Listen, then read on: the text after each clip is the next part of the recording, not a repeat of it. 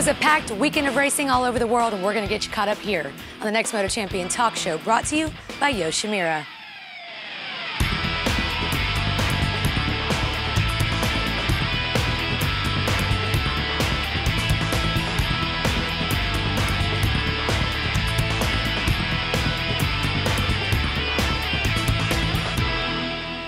Welcome to the Next Moto Champion Talk Show. I'm your host, Danielle Teal. The latest issue of the Next Moto Champion digital magazine, featuring current Supersport points leader Garrett Gerloff, is now out for your reading pleasure. Catch up on the latest product spotlights, Instagram page, and of course regular columns from some of the best racers. Download yours for free at nextmotochampion.com. Now for the news. Let's start with AMA Pro Flat Track. Congratulations to Kawasaki's Brian Smith for winning his third consecutive mile of 2016 at Springfield over the weekend. After a race-long battle with Jared Mees, Brad Baker, Kenny Coulthard Jr., Brian managed to lead 16 of the 25 laps, making this Smith's third consecutive Springfield mile victory, having won both of last year's races at the historic venue. Congrats to Brian. More on flat track front. Congrats to Moto America's Hayden Gillum and Jake Lewis for taking first and third at the Springfield TT All-Star race over the weekend. Jake was just having a little fun before heading to Road America for round 5 of his series, and he's on this week's show to tell us all about it, so stay tuned. Moving on, MotoGP heads to Catalunya this coming weekend, where we'll look for Rossi to make his comeback after his disastrous weekend at his home track last round. In World Superbike, American Nicky Hayden had a strong weekend, finishing P5 in race 1 and P6 in race 2. And after the king of Donington Park, Tom Sykes, broke records and took double wins over the weekend, he was presented with his 2013 title-winning machine as a gift.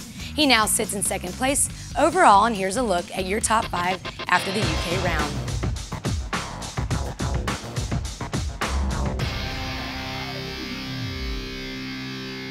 American Cameron Beaubier made his World Superbike debut over the weekend, and while he made a mistake that cost him race 1, he went on to finish race 2 in 10th place. He says he was not ecstatic with his position, but happy to be in the top 10.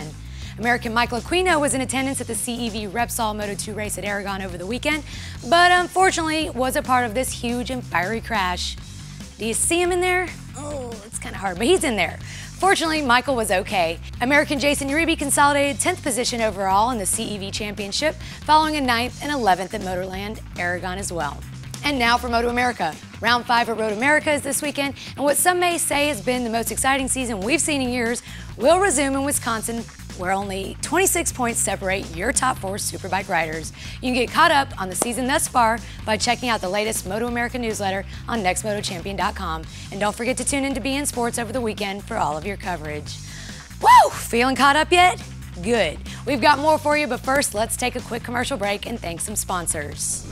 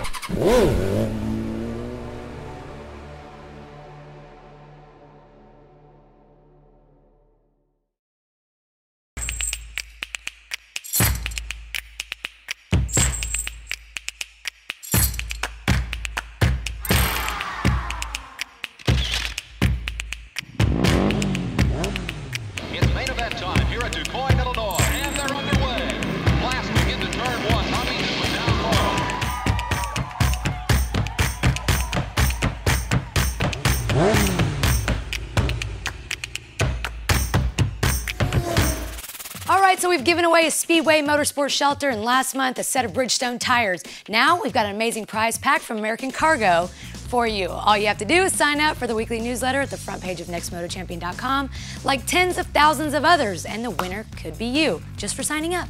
So if you haven't done it yet, do so now, and if you already did, then you're already in the running and will hopefully be the winner for June, sponsored by American Kargo. Good luck. Let's take another quick commercial break, and when we get back, we have this week's Product Spotlight.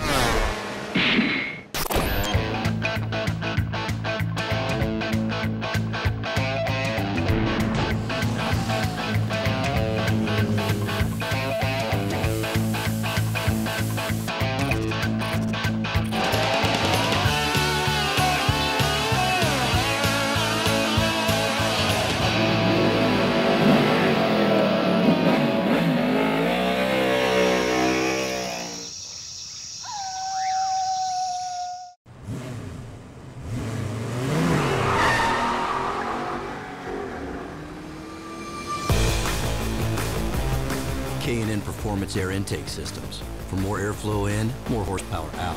Guaranteed. So, how fast does this thing go? Depends on who's in the sidecar. It's pretty comfortable in there. Let's go for a ride. All right.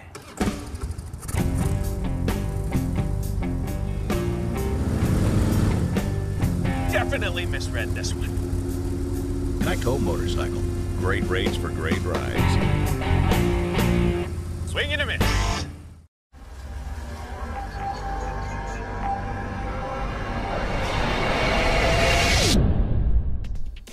This week's Product Spotlight will have you asking the question, why is John wearing his dollar store sunglasses inside this dimly lit studio? The answer to that question is because I'm standing next to the Hi-Viz neon green Trooper backpack from American Cargo. You or someone you know may have been rear-ended while on their motorcycle by a driver who claimed that they never even saw them. The Hi-Viz Trooper backpack is specifically designed to avoid those types of accidents. The Trooper was designed for, well, anything and everything you can imagine. It's big, it's tough, it's perfect. Of course, it includes the interior and exterior pockets, tie-downs, and expected fittings and adjustments. There's a special laptop and tablet pocket, and it's hydration compatible. Not to mention a place for first aid, a place for goggles, and the ability to secure your helmet on the back. The one thing the Trooper is really known for is its butterfly harness. This is the quintessential element in American Cargo's approach to comfort and stability.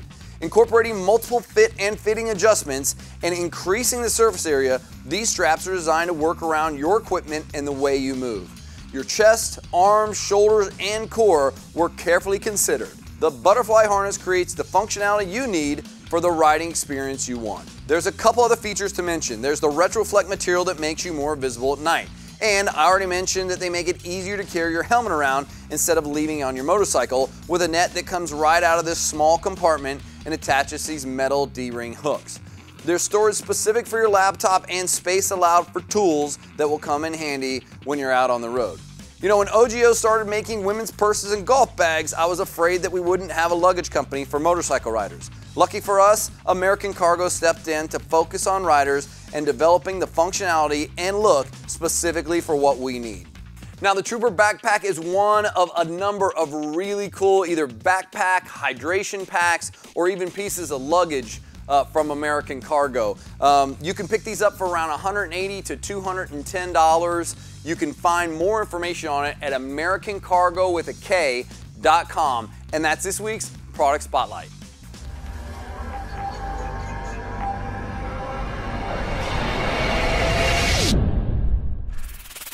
All right, up next, we're happy to have on someone we've been covering for years and who we think epitomizes next Moto champion. He had a rough start to the season, but he's ready to get back to the front of the pack. It's Jake Lewis, so don't go away.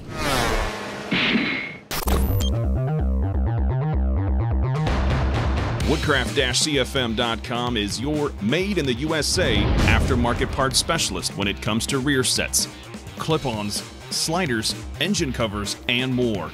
Woodcraft is the exclusive distributor of brands like Armor Bodies, Cycle Mount, and new for 2016, Hindle Exhaust, a combination of power, quality, and value that you won't find anywhere else. Find them all at woodcraft-cfm.com. Hi, I'm David Fisher, Brian Bauman, Brandon Robinson, Brad Baker, Corey Texter, Kenny Coolbath, Dan Bromley, Shayna Texter, and I run Evans Coolant. What I like most about Evans Coolant is I never have to worry about the bike overheating. So when on the line, don't have to worry about it overheating. In all my years of racing, I've never found a product that gives me the peace of mind to do what it's going to do like Evans. I run Evans Coolant. Evans Coolant. Evans Coolant. Evans Coolant. You gotta have the best to go fast.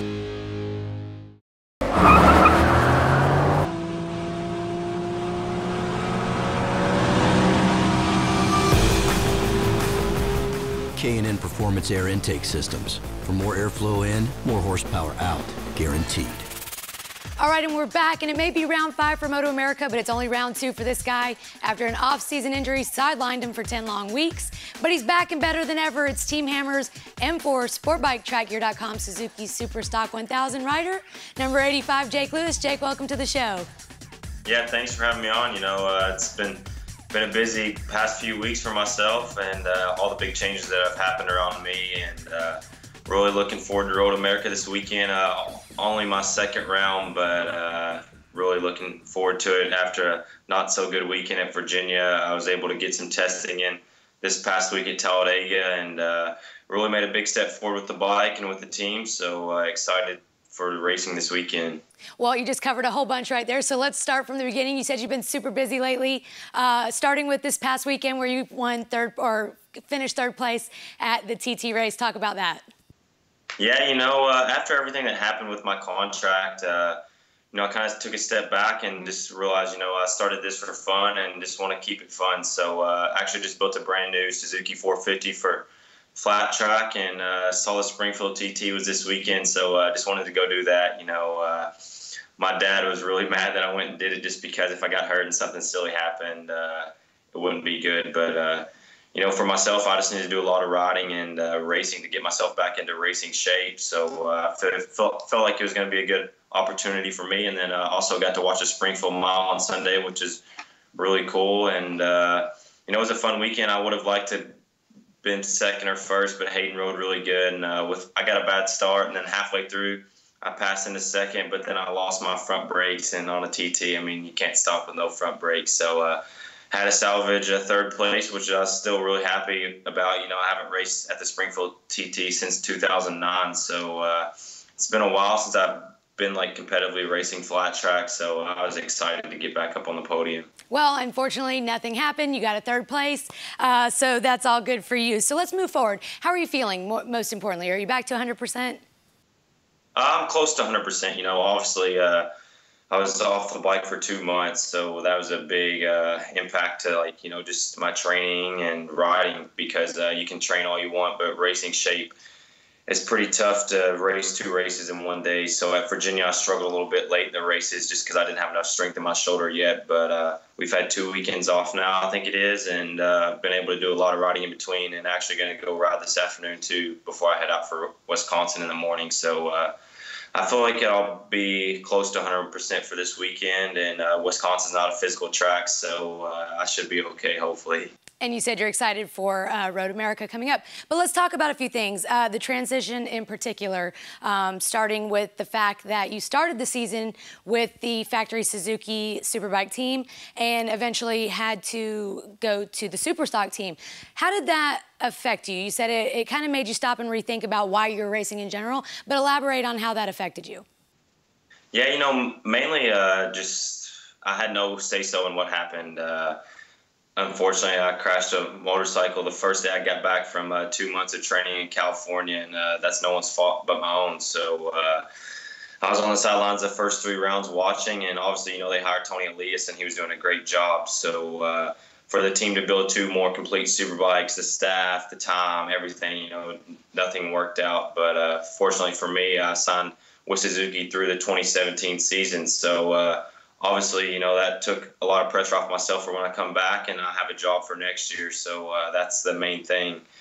But, you know, moving down to Superstock, you know, I was a little bit bummed out about it at first, but obviously, you know, not going to hang my head up on that and just keep moving forward. So Team Hammer's got a lot of great history in the past, you know, bringing up Hawkins, bringing up Spees, and they've had a lot of good riders, and have a good crew behind me. So, you know, we're just going to work hard and try to get some Superstock 1000 wins, and Suzuki's coming out with a new 1000 for next year, which they say is going to be really good.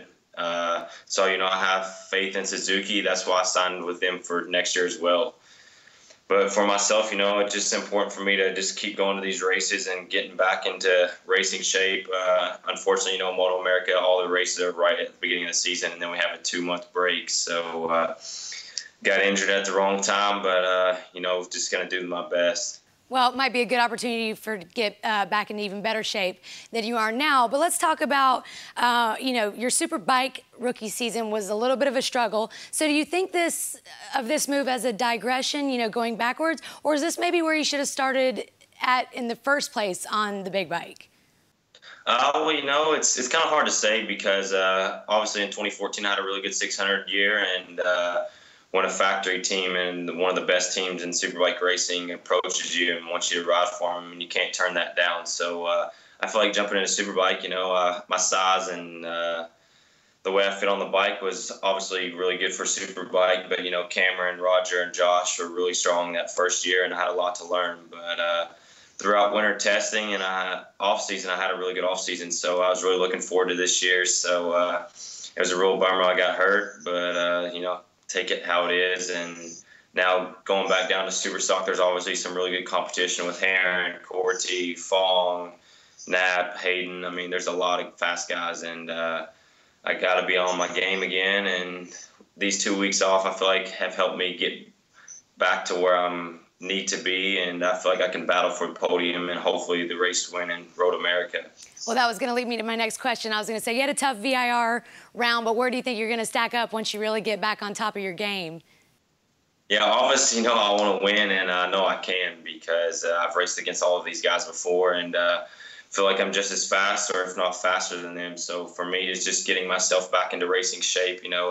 At Virginia, I hadn't ridden a road race bike since February, so just everything came at me so fast, and the way the schedule lays out for us throughout the weekend. I mean, we get a decent amount of track time, but those guys have already had 3 races and a test. So for me, jumping in there with a new bike, a new team, new crew, I mean, it was just, I wouldn't say it was impossible to win, but, it was a tough task, and I would like to have the test I had this past week before Virginia, but I learned a lot at this test this past week, and I feel like I have a good bike setup going into Road America, so hopefully, I can win, or if not, be on the podium. Well, talk about the team dynamic then. You just had a test with them. You said it went well. Talk about joining this new team midway through the season or third way through the season and how that's going. Yeah, it's quite a bit different just because coming off a year with Yoshimura, I had 2 mechanics, a crew chief, electronics guy, was suspension guy. I mean, it's a factory team, so you got everything you want. But with M4, it's a great team as well. But we'll have 1 crew chief and 1 mechanic, and the crew chief does a lot to the bike. And, it's a little bit more hectic over there, but I also still have a suspension guy and a great group of people around me that want to see me succeed. So I feel like in a way it's better for me getting bumped down to the M4 team, and it definitely makes me more motivated. I want to win races and prove people wrong, and feel like I have a little chip on my shoulder to do good this weekend at Road America.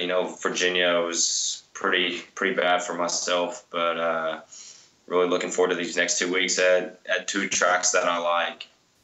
Well, it sounds like you have everything you need over there, Jake, to get back on top. We have all the faith in you that you will. You're one of our original NMCers, one of our young guns that we've been thinking is going to be the next Moto champion for a long time. So now that you're up on the big bike, we know you can do it. Maybe not now, but maybe next season will be your season on the big bike. Jake, we wanted to get you on. We've missed you this season, but we're happy you're back. Yeah, thank you. It's been a tough start to the 2016 season, but hopefully I can turn it around this weekend. And, we still have 5 rounds left. And I feel like I can definitely run up front, so we'll see what I can do here in the future. You can do it, Jake. We have faith in you. Thanks for coming on the talk show. We'll be following you through the rest of the season. So number 585, Jake Lewis, everybody. We'll talk to you soon, Jake. Thanks so much. Yeah, thanks for having me on. Absolutely. We'll be right back after this commercial break.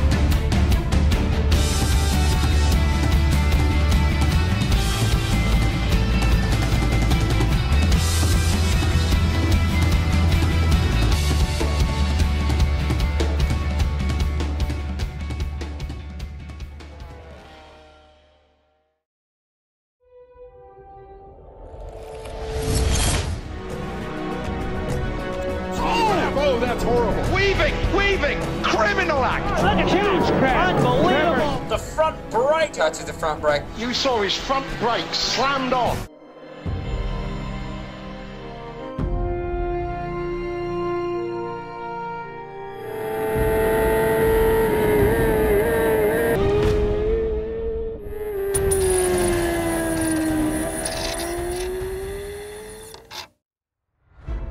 I've been riding my whole life.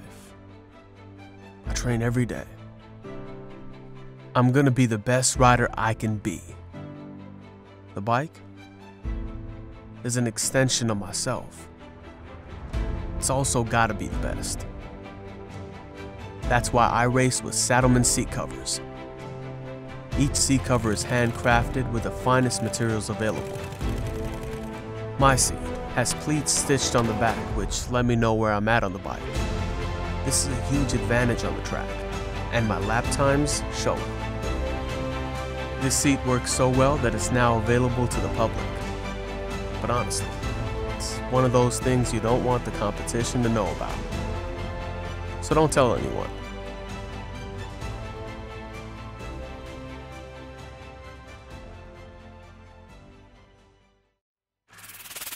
This just in, Moto America coverage on BN Sports now includes the Asian Pacific.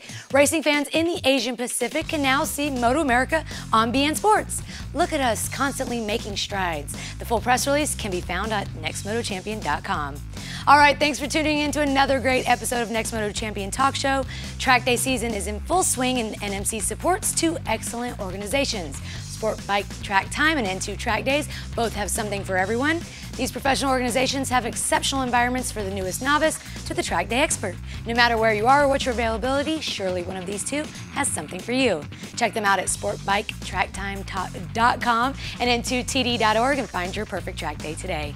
If you don't want to miss anything from Moto America and AMA Pro Flat Track, be sure to tune in for more this season, including your favorite racers, fast products, Moto America and AMA Pro Flat Track coverage. And don't forget to join all of the others and follow us on Facebook, Instagram, and Twitter, and join our newsletter to get all this and more straight to your inbox each Friday. And last but certainly not least, all of us at NMC are avid supporters of our military men and women. We're proud to support Vet Motorsports, a program that empowers veterans through motorsports. If you've never heard of them, check them out at vetmotorsports.org and see where some of your veterans will be engaging in hands-on motorsports activities in a paddock near you. Vet Motorsports, helping to heal vets through motorsports, and for that, we'd like to thank them. That's all for this week, and for the future of motorcycle racing, it's here at Next Moto Champion.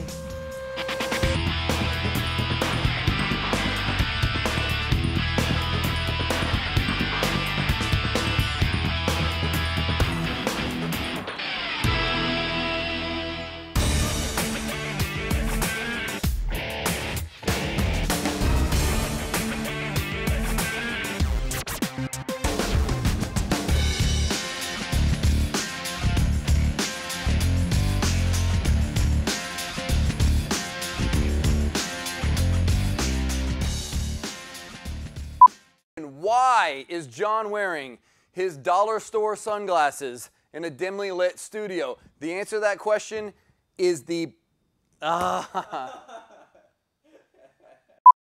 sitting right next to me. It's the neon green Hi-Viz.